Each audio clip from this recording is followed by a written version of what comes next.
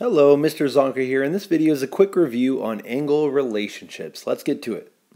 Our first two are supplementary and complementary angles. Supplementary angles can form a straight line if we put those angles together.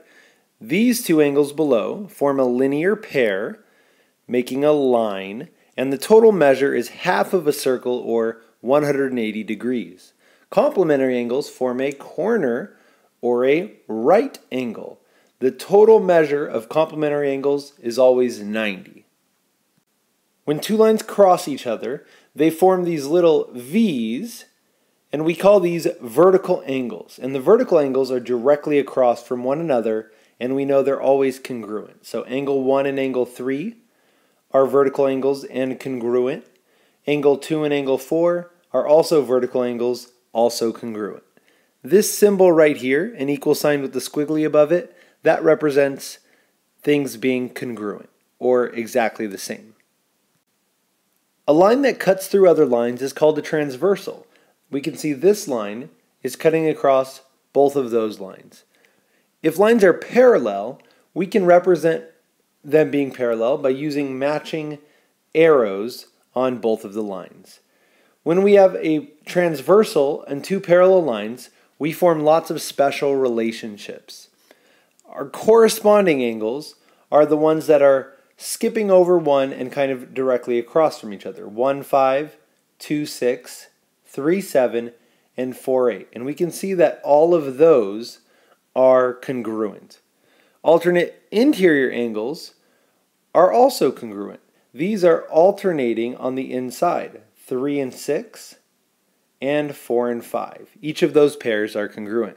Alternate exterior, alternate or opposite sides, exterior, outside, we've got 1 and 8, those are congruent, and then 2 and 7, those are congruent as well.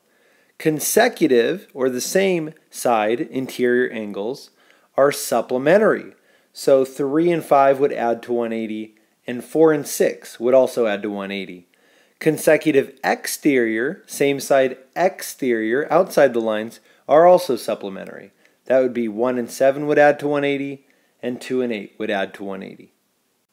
The interior angles of a triangle add to 180 degrees. Here we have angle A, B, and C. We can see the measure of angle A plus the measure of angle B plus the measure of angle C would equal 180 degrees. We use that little m to represent the measure and that angle symbol to refer to an angle. These last two relationships aren't angle relationships per se, but they are related. Parallel lines, we know, have the same slope. When they're parallel, that means that that steepness or that slope is going to be equal.